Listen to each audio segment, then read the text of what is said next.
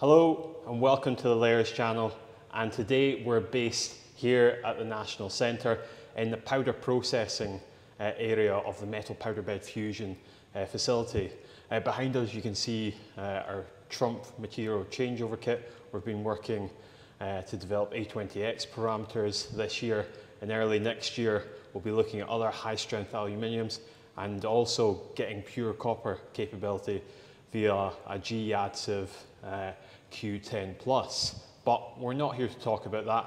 We're here to talk about the EWIRA project that the man to the left of me led, and this is Nick Crutchley, Senior Research Engineer from the Metal Powder Bed Fusion team here at NCAM, and he's going to be telling us all about EWIRA. So do you want to kick off about what is actually EWIRA? Sure, okay. Best place to start, EWIRA stands for External Wing in Regional Aircraft. So that's how the acronym is broken down. And essentially it's a collaboration under the EWIRA program, which is bigger than this project alone, but it's a collaboration between Aciturri Aerostructures and MTC. Yep. And the idea is to remanufacture an aileron hinge bracket using additive manufacturing to make it lightweight, reduce waste, and overall improve performance. And this is a CR&D project? And a CR&D project, yeah, under the Clean Sky 2 banner.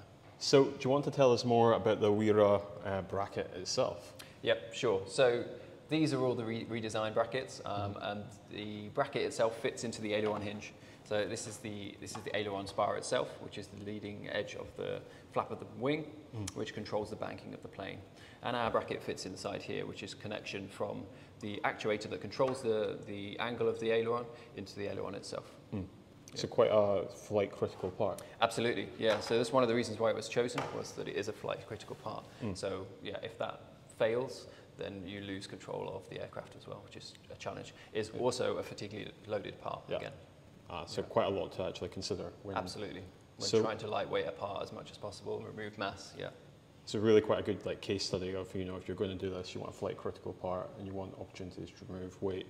How was the particular AM process chosen? Because I know there's obviously a lot of AM processes that are available. Absolutely. I know this project was also originally scoped in about 2017, so it was a fair while, and we know that additive manufacturing moves quickly. Yeah, so a lot's changed since then. Yes.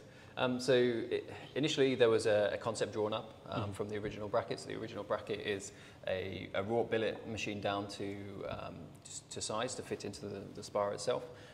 And we did a very basic understanding of that design space and looked at how we might change the design. From that concept, essentially, we looked at what processes would be best to manufacture the component. And we came down to laser powder bed fusion and electron beam powder bed fusion at the time.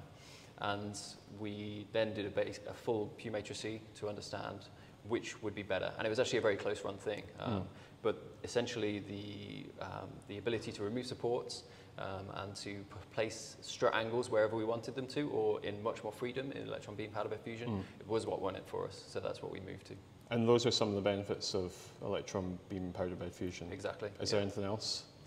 So the fact that we could have stacked the parts through the build volume would have been very useful. So say we take this all the way through to a productionized system, we could stack these on top and build 40 in a build or something, maybe even more. That's obviously a huge benefit to the process. So can you tell us a little bit about the design of the actual bracket? Yeah, of course, yeah. So it's a layout optimized design with variable strut thickness. So actually all the struts are not the same diameter, which is unique in itself. And then there's actually a significant amount of work in ensuring that the blending of the struts to the tabs themselves, so these connection points with the spar, is suitable and doesn't increase the stresses at those points, because as I said, it's a fatigue loaded part. So obviously we want those stresses to be as minimal as possible in those connections. The design itself was very successful. So it reduced the part weight by 15.9%, which was our target. Our target was 15%. As I said at the beginning, it's a Clean Sky 2 project, so obviously improving aviation, making it leaner, making it more economical. And it also reduced the waste by 90%. So the fact that we could manufacture it in a layer-wise fashion and reuse the powder meant that we had a 90% waste saving based on machining it from raw billet. Yeah. One of the other things to capture here is that this, although this is a fatigue-loaded critical component, there aren't that many aileron hinge brackets on a plane, but the idea is that this is a bracket that is representative of other brackets. Yep. And if we can do it with a critical bracket, we can easily do it with a non-critical bracket, and it can be expanded across an entire plane and take those 15% weight savings all the way across thousands of components on a plane rather than the 6 or 7 that are on one, so sort wing.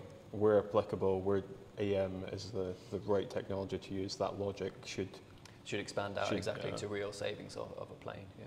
And was that design for additive manufacturing, that was done in-house at the MTC? Exactly. So all the iterations you see were designed by the MTC DFAM team and then analysed through FEA, also throughout the MTC internal teams. And that'll be taken into account, I imagine, everything to do with the full method of manufacture, so they'll be taken into account the actual EBM process, they'll be taken into account things like surface finishing. Exactly, so this is designed specifically for electron beam powder bed fusion. If it was for laser powder bed fusion, we would have used a different design. Yeah, absolutely, it's very specific to the technology that we wanted to use. And right in saying Sandeep from the design team, he has done a full webinar on the actual design of this. Correct, yes, yeah. And if you want to find out more about the actual Q20 process that these parts were built on, the electron beam melting process, we have some separate videos where we did some stuff with Oxford Brookes Racing, and that goes really in depth into that process about how the parts are melting, the powder processing and all the various ancillary processes around that, and we'll link that also in the description. But surface finishing is obviously a massive part of this project. Yep. Do you want to talk to us a little bit about why we get the surface finish on this part, and also walk us through the steps that led us to achieving that sort of surface finish there? Of course, yeah, okay. So, yeah, as you mentioned, the surface roughness of this part is relatively rough, and that's through many factors. One being support with the marks that you can see on the bottom where we put support structures to hold the part in place and remove heat. The other being the powder particle size distribution. So an EBM is typically rougher than laser powder bed fusion. It's 45 to 105 microns. And then the layer effect as well. So the stair wires stepping of the layers themselves, which are typically thicker in electron beam as well. In this case, were 70 microns. And that's almost a trade-off from NCAM itself. I mean, they're trying to go, how do we build parts quicker? Yeah, it's a production rate versus a surface finish argument, absolutely. Yeah, and the reason that it's critical for us is that it's a fatigue-loaded part. So the surface roughness itself is essentially lots of micro waves and notches, and those notches intensify the stresses at the bottom of the notch, which mean that the stress that the part is under itself is magnified in that location, which can easily cause fatigue cracks to grow and causes problem and even failure of the part. So knowing that, what were some of the steps that were taken to then reduce that? Yeah, so very similarly to the AM technology itself, we did a down selection. So we were trying to work out which is the best technique to surface finish this component, because we didn't know at the time. It's research, it's a CR&D project. We have to work out all these things as we go. That's the fun of it. And we did lots of different techniques. We used chemical techniques, we used mass finishing techniques, we used vibrational techniques, all the techniques that we could find at the moment that we thought were reasonably suitable to the component, and eventually came down to the fact that mass finishing techniques, and in particular centrifugal high energy finishing and stream finishing, were the two that were most suited to this part.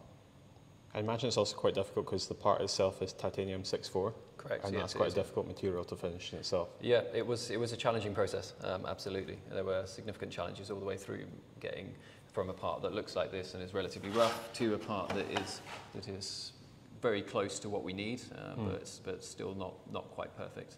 Do you want to talk us through some of the steps that one would take to actually go from this to this?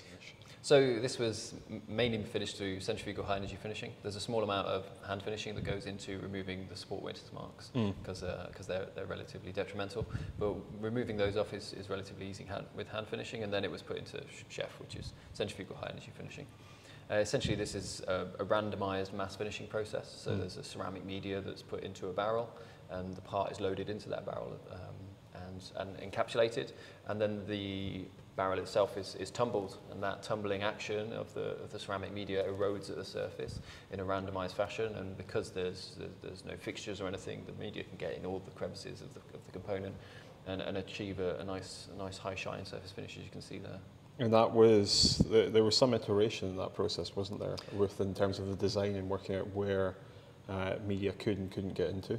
Yeah, exactly. So this is one of the earlier designs of the bracket, and you can see that there's some struts in this interior area here, and we ended up opening these out so that there's more free space in the middle, because what we were finding is that the media was having trouble traveling into this free space in the center, and by opening it out we got a much better flow of the media through, which resulted in a much better and more consistent surface finish. It just sort of highlights that importance of the sort of design for manufacture stage, of just incorporating all of the steps and try to cut out any sort of headaches that you could come right at the start of the process, which is, you know, when you design the part. Not always as easy to know all of those issues that you'll come into, but I suppose it's why doing projects like these are quite valuable to inform designers of where they need to be thinking about.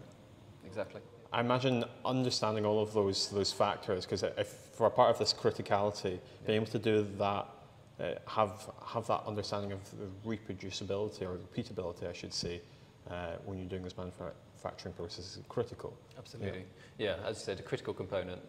We were making a small number of demonstrators to prove the project and to prove the concepts. If you were to take this forward with a full manufacturing process to put these on planes, yeah, absolutely. The repeatability and reproducibility of it would be really heavily need to be understood, and at the moment is not well understood. Again, similarly, where the material is being removed from is not. Some of these processes, Chef in particular, is a randomized process. There is a lot of random interaction with the material, which means that it is tricky to control in a fully repeatable way. Yeah. But these are all things we should be looking at. You know, it's what keeps me in a job. Yeah, exactly. Yeah. Those are the things that we need to continue to understand and build. And is any of this information publicly available, or can people access so we've it? disseminated a number of things through the EWIRA project that we'll put links to. Absolutely. So it's fantastic, the part. It's really interesting to see all of the thought that has to go into it. But how does someone actually take this part that we have here and get it actually onto a plane to truly realise all of those benefits that you speak of? That's a fantastic question. And ultimately the story's quite long. It involves a lot of mechanical testing, a lot of physical testing to understand the component itself has the properties that we have designed with, and to ensure that the manufacturing process itself is repeatable and reliable. So when we switch out a powder batch, as you would have to in a production process, when you're going to make hundreds of thousands of them in the future, does that change the properties? How is that understood? What do you have to do when you do those sorts of things? So there's a lot of complexity in the qualification program and understanding exactly that bracket will react the way that you want it to. And it involves all small things like from coupons testing all the way through to a full part test on a representative environment jig. Yeah, so MTC have created some knowledge on this already and have uploaded this to MTC's Knowledge Hub, which we can utilise here and disseminate to the viewers. Yeah. And that's a knowledge hub that everyone can access. It's on our website, and it's filled with quite a lot of documents. Yeah, some really good stuff there. Yeah, really good free information on that Knowledge Hub. Please do use it. It's there for you guys to use. As we know, 2017 was a while ago, and the inevitable march of time, especially in AM, technology changes quickly. What sort of advancements or changes have you seen in technology that might almost further improve the business case of making something like this out of AM? Yeah, sure. So electron beam powder bed fusion was the process that we used, and there's been a lot of development in that area alone. There's been new entrants to the market which have changed things, which have introduced new materials, they've introduced new pre-sintering strategies, reducing the pre-sintering that's necessary, and also productionizing the machines and making them more repeatable and those sorts of things, and improving the ancillaries around the machines themselves, which would all improve the business case for manufacturing that on a productionized scale. In laser powder bed fusion, there's also been development, especially within one of the key areas that's useful to this project in support angle.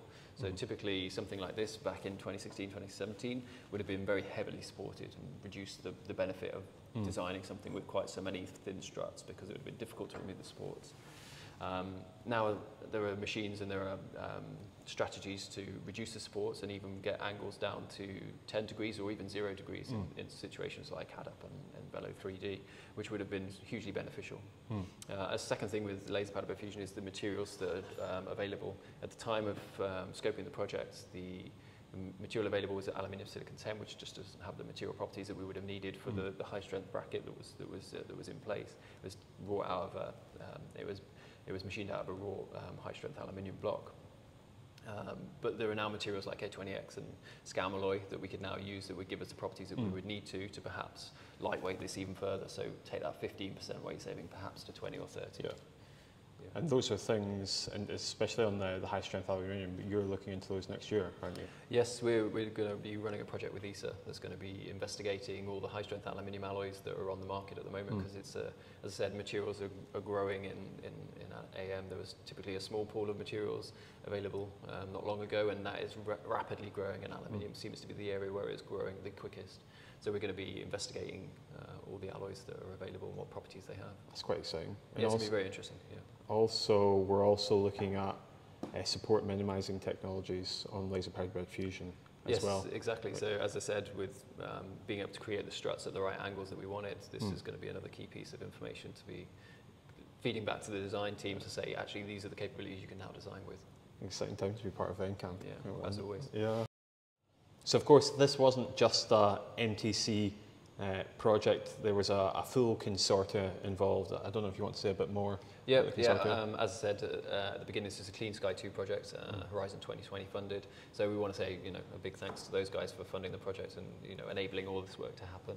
And then also, it was a big collaboration between MTC and Asturi Aerostructures, without which, again, this project wouldn't have been possible. We wouldn't have been able to demonstrate the benefits that we can do here in making a sustainable AM project and a sustainable AM path for clean aviation.